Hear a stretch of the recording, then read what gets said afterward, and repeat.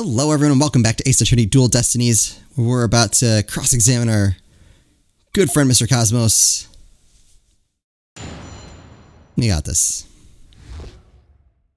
When I really saw at the scene. Let's the control room together. We've already heard all about that part. Don't you have any new information? Well, let me see. If you have an hour or two, I could tell you all about the Hat 1 miracle. You know, I actually have a theater ticket. I probably should go. We already know all about that too. Tell us something related to this incident. I see. You want to know about incidents? No, this incident. Well, then let me tell you about the many incidents that made me the man I am today. How about just incidents in the... No, I don't want that either. I was gonna say last 24 hours. That wouldn't help. Yes, if you have time, I will tell you all about the upbringing of this great man. Hold it. Athena, you're up. You told us all about that already as well. What we need now is your testimony. Is he just pretending to be a crazy old man? Did I really already tell you all about my upbringing? I don't recall doing so. Director Cosmos, perhaps you could save your boastful tales for later. If I must. Well, we peeked in through the control room door and... So I figure standing in the middle of the room, turning on the floor, alright. Not much there. But it was so dark you couldn't see this figure's face, isn't that right? Yes, the room was as deep and dark as outer space itself. Speaking of outer space, during the Hat 1 launch 7 years ago... If it's about that Hat 1 miracle again, you can sod off and tell it to a stray mutt.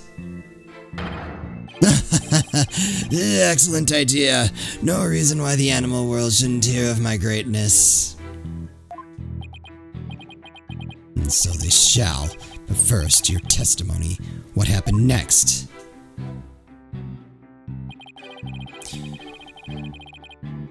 Hold it. So in other words, you were fired at while you were at the control room door. Wait, what?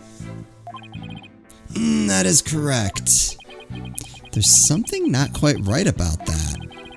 Director Cosmos, the bullet this person fired hit you, isn't that right? There's a lot wrong here. Yes, it was a miracle. A miracle befitting a great history-making figure such as myself. The bullet the figure fired hit me while I was in the control room. But as the Cosmos would have it, the bullet bounced off my glorious Medal of Honor.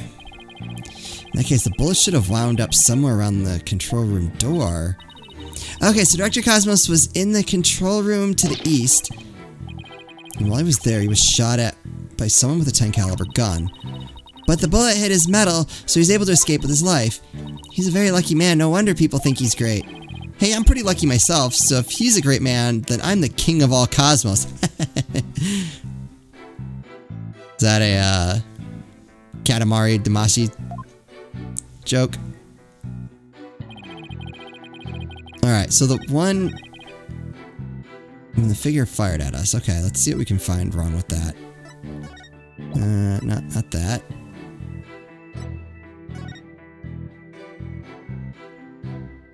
Terrain authorized. Equipped with backup power. Print recognized. Tips are recorded. Starbucks prints were found in the scanner. Uh-huh.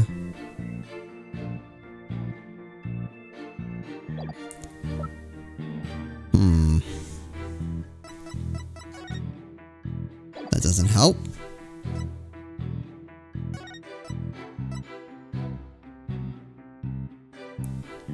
I wish I had a way of pointing to this, but if he's standing in the control room, there's virtually no way that bullet could have ended up where it did. Control room, door lock. I can't, wait, wait, which one was this one? Launchpad 1 door. Oh, okay, no, that was a different spot. Never mind. I wish I could look at that one. Ah, there we go. Okay. Discovered in a gutter that runs along the south wall of the boarding lounge. Okay. Wait, where's my map of this place? Oh, there it is.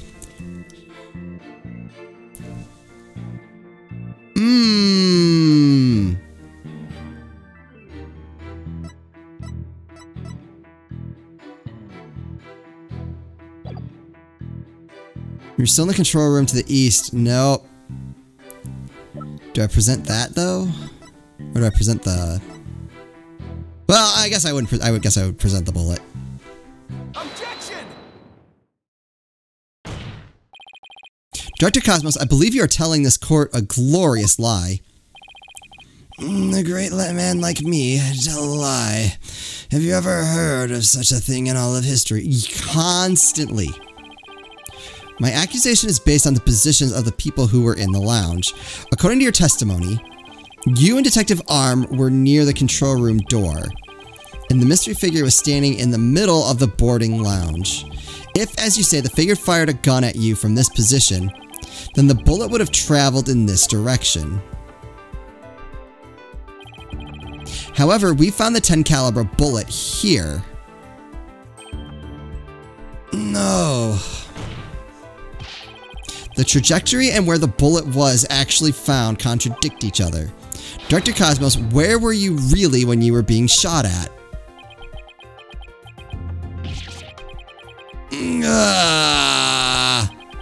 Ladies and gentlemen, I present to you the human merry-go-round. What? Don't tell me you've forgotten already. Didn't the witness himself just tell you? The bullet hit his metal. No way! Of this, there's no mistake. And it traveled that far? But in that case, the bullet would have been found near the east side of the room. Are you trying to say that you can explain this inconsistency? Of course. I didn't think so. What? No great director, Cosmos. Yes, is there something you'd like me to expound upon? You were in fact not in the control room to the east, were you? You were looking into the lounge from the door to the south, is that not right?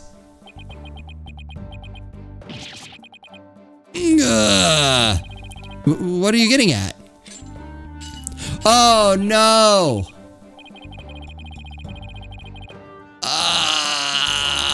We trapped ourselves! Because if he was standing in the south doorway, then no one could have run past him.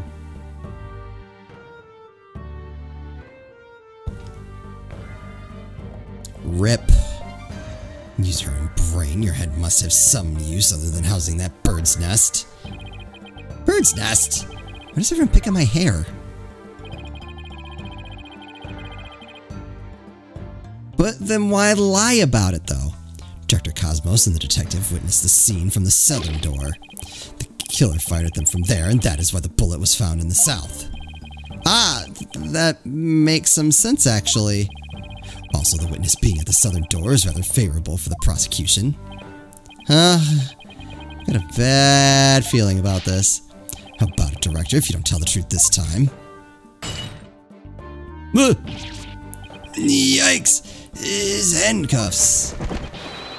You will become but rust upon my sword. I relish the chance to cut down a great man. Alright, I'll tell the truth. Just put your sword away. You are correct. I, the great Cosmos, was looking into the room from the southern door. What? That's the complete opposite of all the testimony he's given so far. And now you have lost your possibility that a third person was in the room. I have? How? Because they can't get out the other door. The director and the detective were near the southern door, meaning the killer couldn't have escaped through there.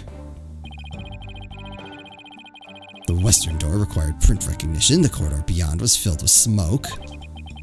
The only escape route left was the eastern control room door. And the only way to get through there was with Director Cosmos' fingerprint.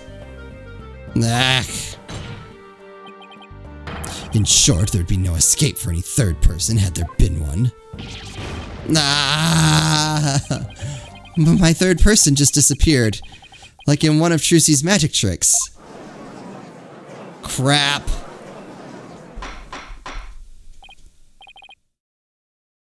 Order in the court. Dr. Cosmos, why did you tell such an outrageous lie?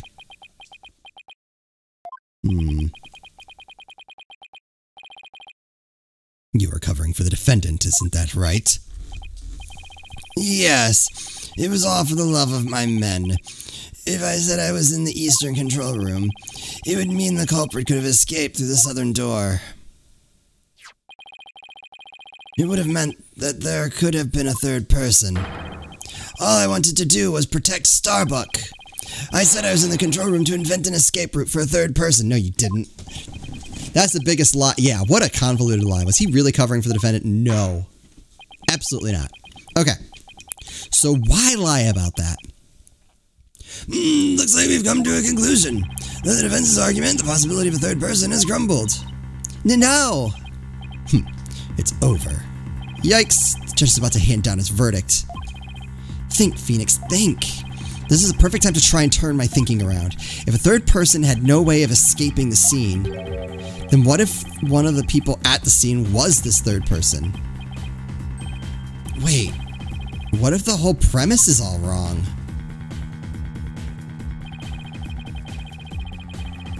Director Cosmo said that he and Detective Arm rushed to the scene together, but what if that premise isn't true? What if one of them reached the scene before the other one? And if that person entered the lounge, then they would be the third person. Hold on. The defendant is the only one who could have killed the victim and shot at the director. There doesn't appear to be any room for argument against these claims. I will now render my verdict. Objection! Please wait, Your Honor. There is still one possibility. Oh, this had better be good, Mr. Wright. There is one and only one person who could have escaped from the scene, and that person would be the first person who arrived on the scene. Then, upon entering the boarding lounge, the second person to arrive came via the southern door. That's why the first person fled from the room, using an escape route that was accessible only to them. Very well, let's hear more about this theory. Who is this one person who could have escaped from the boarding lounge? Oh, I know who it is. Where are you? Where'd he go? There he is. What? That's... Mr. Wright, what are you claiming here? Of all the people who were at the scene, only the witness could have escaped. The director is the only one with the authority to open the control room door, after all. But that means... Exactly. The true identity of the third person is our current witness, Director Yuri Cosmos. Ah! What? What? Got him. Is it really him? Order in the court, I say. Mr. Wright, you will explain yourself in more detail. I assert that Director Cosmos arrived at the scene before Detective Arm and entered the boarding lounge alone. Detective Arm arrived after that and saw a suspicious figure who was actually Director Cosmos standing in the lounge. And that's why she fired those 2 warning shots. I've been hit. I've been hit on the starboard side. Captain Wright, it's a direct hit on the enemy ship, sir. A magnificent shot. Warning shots fired from the enemy ship. Prepare to intercept. Cosmos, you have told a lie in this court once again. I've been hit. I've been hit on the port side. The enemy has called in reinforcements.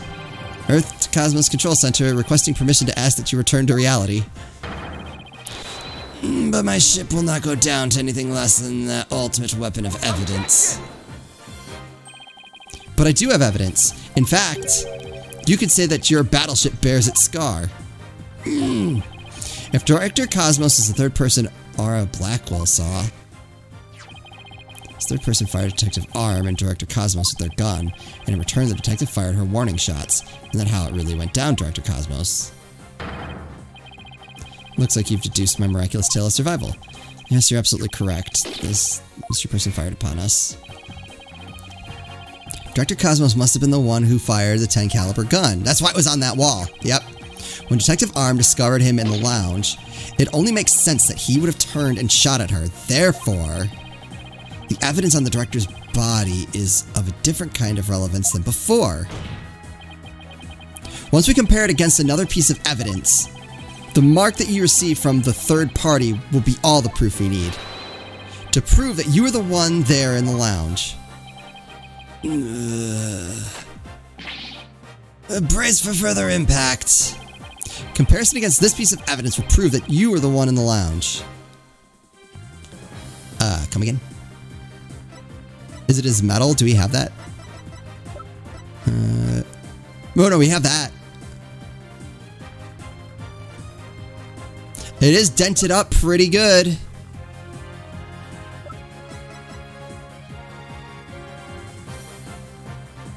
Right? So that's the bullet that hit him. Take that! The .38 caliber bullet found on the floor at the scene didn't hit the oxygen tank. It hit Director Cosmos's metal. If we have that ricochet mark on the metal analyzed, I'm sure the caliber will match up. Okay. And if that mark proves to be from a .38 caliber bullet, it will prove that you are the third person we've been looking for. The bridge is destroyed. Losing altitude. All hands. Abandon ship. If that's true, then what about the bullet that hit the oxygen tank? It didn't. It was a 10 caliber bullet. In other words, it was the bullet fired by Yuri Cosmos. Isn't that right, Director? No, you've got it all wrong. What? The engines have started again? It's a miracle. I'm not going down yet. Witness, stop this at once and confess the truth. If you don't want the history books to say that a great man was a great liar, then accept your fate and tell the truth. Are you giving me orders? Me, the great director of the Cosmos Space Center. But the cosmos revolves around me.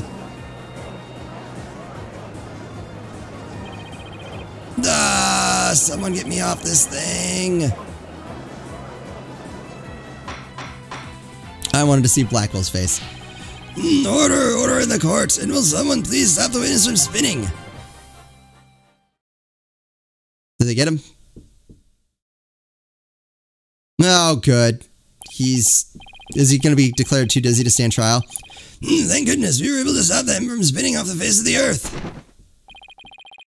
While he was twirling, I took the liberty of running an analysis on the mark on the metal.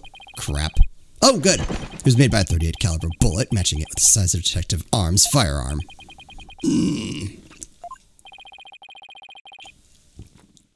Are you ready to confess the truth, witness? No, you've got it all wrong. This is just a misunderstanding. Is he going to start piling on more lies? Looks like it. No matter how many lies he tells, I'll just expose them one by one. Too much of the old men voices. I'll make that big liar tell the truth. Oh, well, I couldn't have gotten that a second ago. No, we still got time. Save the game, sure. Let's do it.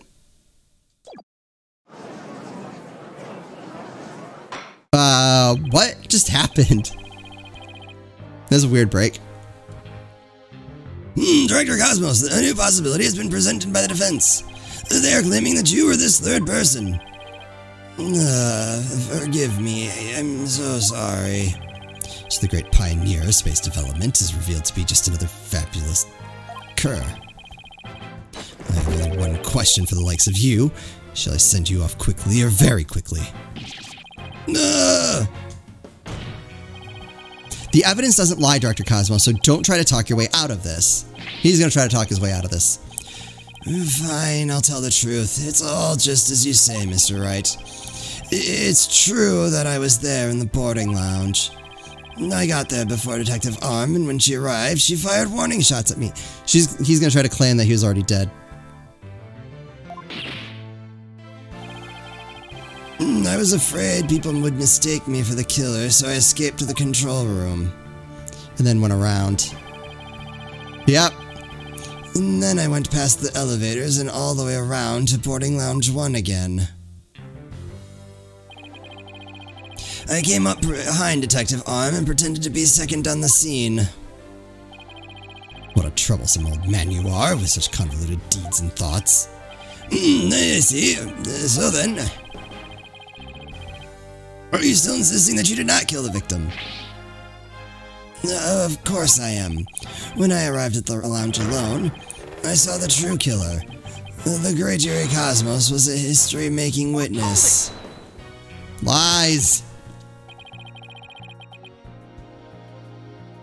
Now hold on just one moment. We just proved a few minutes ago that the third person that Mr. Starbuck and Miss Ara Blackwell saw was you.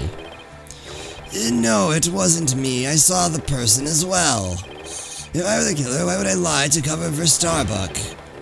I would just leave him to take the fall. There's some logic in that, actually. That is an excellent point. What I wanted to do was protect Starbuck. I said I was in the control room to invent an escape route for a third person.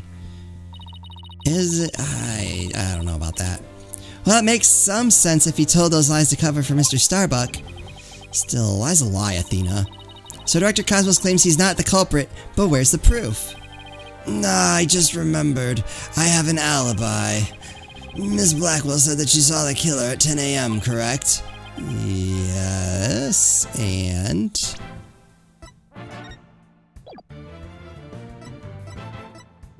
Do we have a time of death? Times on anything? Not really.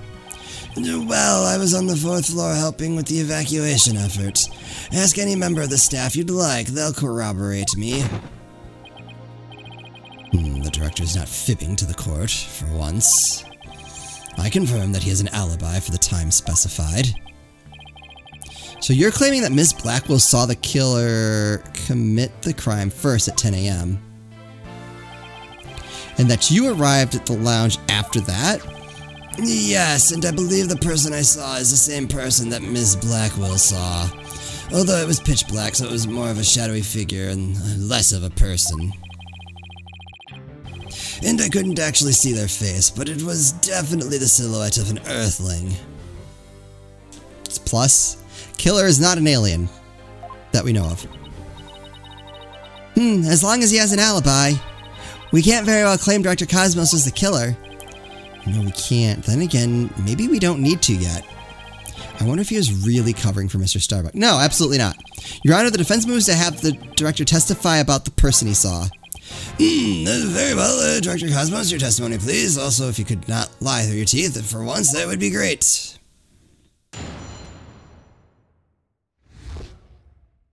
What I really witnessed. As I tried to enter the lounge, the true killer inside fired a gun at me. I hid to avoid getting shot, but when I tried to get another look, they had vanished into thin air. I was near the elevator side door and, well, the Launchpad 1 door. And the control room door should have been shut tight to the killer. So you were shot at by the killer as well, and then they disappeared. Yes, though luckily no harm came to my glorious body. Unfortunately, the bullet hit Terrain's oxygen tank. I know, because I heard a pang. That must have been the sound of the tank being ruptured. No, maybe not, though. Wait, but I thought the bullet hit his metal. That was Detective Arm's bullet, remember? Right. What a mess this is turning into. So, let's see. Director Cosmos is claiming that when he found Mr. Terrain and his killer, the culprit shot a 10 caliber bullet at him. Right, but it actually hit Mr. Terrain's oxygen tank and ruptured it. And then the killer disappeared and the director went into the boarding lounge. When Detective Arm caught up and fired those warning shots at him. Judging by his medal, it looks like one of them almost took him out, too. Good summary, but that doesn't explain where our mystery killer went. Director Cosmos, I was wondering if you could elaborate on when the figure disappeared. I'm ashamed to admit I tried to hide myself when I was shot at, but when I peeped back into the lounge, the real killer was gone. I rushed into the lounge straight away to investigate, but when I found Mr. Terrain with a knife in his chest and Starbuck out cold on the floor. So we have the culprit who vanished from a scene that had no escape route. Vanished without a trace. It's truly like one of the great mysteries of the cosmos. A riddle of the ages indeed, but I'd rather know how a fibbing leech such as yourself can be lauded as a great. A great man is always misunderstood in his own time, but he must remain true to himself even if those around him don't understand. Wow, that might be the first true statement he's said all day. There's a good chance of that. But how do you suppose this person managed to vanish so suddenly? Simple, because it was Spaceboy himself. When he was spotted by the director and Aura, he quickly feigned unconsciousness. That would certainly take all the mystery out of the idea of a vanishing culprit. I want to raise an objection, but I don't have any counter evidence. Director Cosmos, when you saw this person, did you also see Mr. Starbuck on the floor? No, because it was as dark as a black hole in there. I didn't see Starbuck until the other person vanished and I entered the room. It wasn't exactly helpful. I'm prepared to accept your surrender, right, Dono? I can't find any holes in this testimony, but I can't give up. Mr. Wright, why don't you let me help? Huh? While the director was giving his testimony, I detected a cacophony of discord, which means he's hiding his true feelings from us, huh? This just might help us find out what happened to our vanished killer. That'd be great, Athena. Let's see what you can do with him. You got it, boss. I wouldn't want to miss this chance to delve into a great mind. Yuri Cosmos, prepare to hand over the secrets of your heart to me.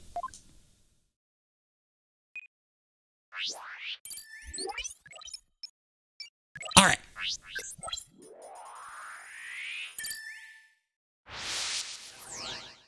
Okay, we'll pick this up in the next episode. We'll delve into his heart. I'm wondering if we just haven't met the killer yet. Or he is the killer. I think that's what I'm down to. His story is just so weird that I don't know why he would tell the lie that he is the weird thing. So that's my thought, is that we haven't met the killer yet. Or could it be Aura? I think she's just unpleasant. I don't know that she necessarily killed anyone. I don't know. I actually don't.